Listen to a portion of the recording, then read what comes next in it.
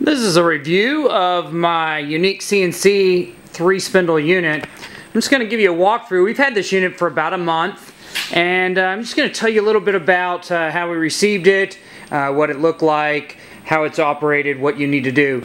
So it is roughly a 4x8 unit. You can see that we have actually 49 by 97 inch MDF.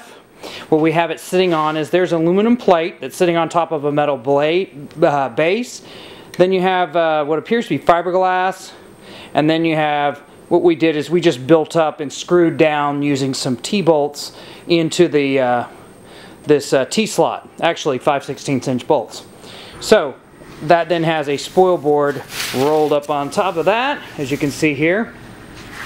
Alright, now the unit itself though is actually just a little bit longer than 4x8 because it actually starts out here and then comes all the way down here, and you can see it's a little bit shorter the way we're using it in 4x8 than the standard metric size.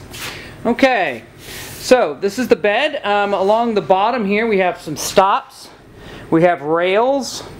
These are oiled by a built-in lubrication system. We have helical rack, so this rack is actually diagonal, which reduces some of the noise and chatter. You have slide bearings, of course, over here. And inside of here, we have a gear reduction stepper motor. So it's actually got a stepper motor, then a geared belt-driven reduction. Okay, now up on the head here we have 3 spindles. We just got a generic ProTech electric. I seem to have no problems with them. They're standard ER25s. The only complaint that I have with them, as opposed to our previous Colombo spindles, is these spindles here actually have a fan because they're not externally cooled. They have a fan, but it turns at the exact same speed as the spindle because it's on the same shaft. Our Colombo spindles actually had a 220 volt fan that ran all the time that was much quieter. So they are a bit noisier only because of the fan. They do have easy disconnects for the plugs here, as you can see. And each one of those spindles can come down based upon pneumatics, and we can actually slide it up and down. Now, we don't have it, and it's not configured here. There actually is dust collection, and there up at the very top is a pneumatic cylinder that caps off that. So here's actually the output of the vacuum. Okay, let's see here. Sure I get this clear here. And these are adjustable. You can adjust how fast they come down. They've got little needle valves in them. This seems to work okay. We haven't fully utilized the second spindles yet. It requires a little bit of programming to get that done, and we haven't completed that. Now, on the Y carriage, what you have here is back here you have a spring to kind of offload some of the load when it's down and to kind of prevent it from slamming down. These little pieces here are the oiling hoses that provide oil. Up here you can see a lead screw for the Z and a coupler. There's a stepper motor up in here. Here we have a separator and regulator. Here we have some E-chain. You can see that it's large enough that you can shove a few extra lines in here. And in fact, what we've done is we've put in and replaced actually the line they provided us, which was 8 millimeters, with this 1/2 inch line. Not only so we can eventually use the cooler for tool link cooler, but also we typically will mount blowers and other things onto it, so for cleaning off material. Here we have the oiling manifold. These are little adjustable needle screws so that they can actually adjust how much oil goes into, in this particular case, the Y slides. Now up in here we have a Y motor. Here's the Y motor. And you can see that it's actually underneath here. It's got actually a gear reduction in there. This all inside of here is just a bunch of air hoses and stuff.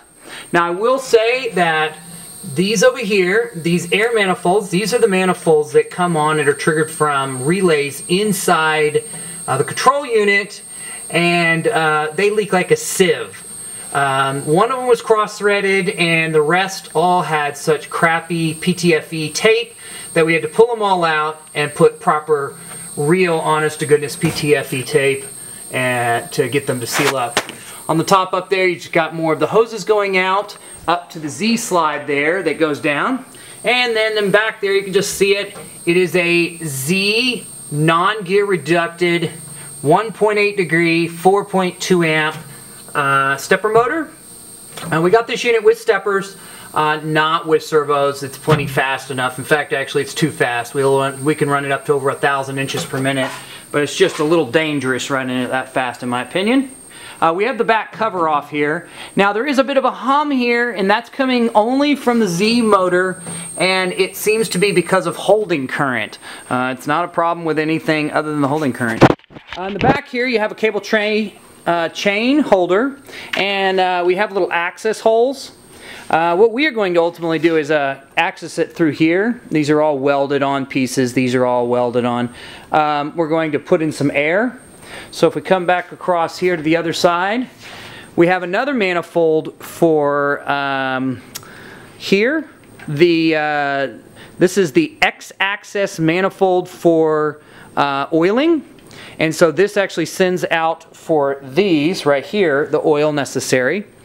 We have an electric automated oiling system. It's total junk. And you can see here it leaks, for example. Here we have it leaking, and that came from the factory that way. They did send us all spare parts. I will say that the service has been good. They have sent us the spare parts necessary to fix the problems. This is also 220, so keep aware. That's actually 220 driving this, so this is not low voltage or anything. So what we do is we just manually plug it together. Safest thing in the world? No, probably not. Now I will say that this did not come grounded. I am a big fan of grounding, especially in this air-conditioned building. Static electricity buildup. I think everything should be grounded.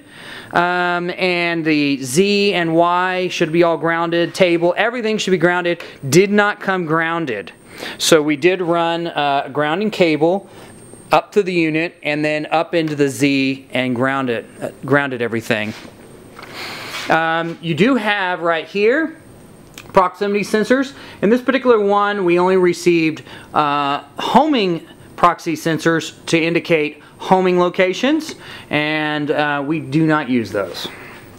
You can see another homing proximity sensor here. So this is not limit switches. When it gets to the end, it'll simply run into the bump stops. Now along the side here, we have a little catch tray, and this catch tray, which is turned upward, does actually do a reasonably good job of catching a lot of the gunk. And we cut so much gunk that sometimes a job will be completely filled up here. We use snow shovels to move all of our junk out.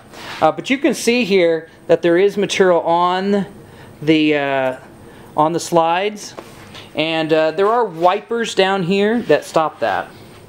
Down here we have our main cable tray. You can see that it's plenty wide enough. It is also the same size as the Y. It's a little fuller because you got some more cables in here.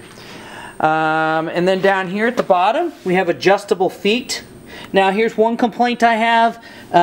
These flat areas catch all kinds of junk because it comes off the table. Those should have probably been boxed in. Also note that these boxes are not fully welded. They're welded in most of the places or on sides, but they're not fully welded in there. So for example here we have one that's welded on the base, ground flat, which probably even reduces some of the structural strength of that weld. And then down here we have no welding. Okay, there are 6 feet along the base. They are fully adjustable. They got little rubber pads on the bottom, so they're fairly good. Structurally, I don't think there's a problem. This thing is extremely overbuilt, so I don't think even with the welding issues you're going to have problems with that. Okay, here's where we exit the unit. It appears that you can actually have it somewhat customized as to exit location, front, back, side, wherever that comes along. You can see we've run a 1/2 inch hose there in addition. it comes over here. Now, we got this made for Mach 3. And they don't like Mach 3. Just know that. If you get a unit made for Mach 3, expect to do some work on it. The Chinese love built-in controllers. They love those little all-in-one, complete built-in units. And if you order it without it, sure, you're going to get a Mach 3 compatible device, but it's not going to come with a computer probably, unless you specify it or something like that. And it's going to be hokey. So first of all, this screen here doesn't fit any normal size screen. So here we've actually had to purchase, it took probably a couple hours to find a touch screen actually that's going to fit in there. But even that doesn't fill the whole area. This is not really a correct size. They do have little opening things here, so you can press these, open them up. You might even consider, since it has a flat surface on here, you might even consider taking the door completely off at the hinges and just throwing it away. Get a big old flat screen monitor that's 22 inches or something. There is a bottom half that is hinged, and there is a stop. Now I should mention this unit did not come with any stops on the unit itself. So actually at the CNC machine there are no stops. This is the power button. It powers down the spindles and the motors and everything else. It actually just turns on and off a contactor. So there's the back side. In our unit we have 3 spindles. They are all the same spindle, so that means that we are able to use a single VFD as opposed to multiple VFDs. So what happens here is in the back there's just some contactors we'll show you in a second. So that's a VFD. We had to do a huge amount of effort on this to get this VFD working properly. Now it theoretically came wired, so it works off the 0 to 10 volts. Didn't work worth a piece of crap. We actually switched it over to using some code we found to using RS-45, and that works perfectly. It's within 10 RPM of the actual